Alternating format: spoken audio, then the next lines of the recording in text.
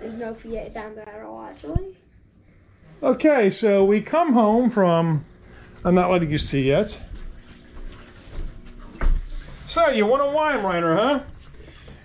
You want a Weimaraner? Let me give you one good reason why you don't want a Weimaraner. Not that thing.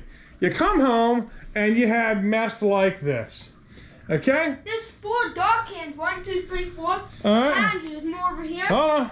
Look what's in the kitchen. We were going a whopping hour and 15 minutes. Hold on, we're not done yet. All right, look at all this. So, let's add one more thing.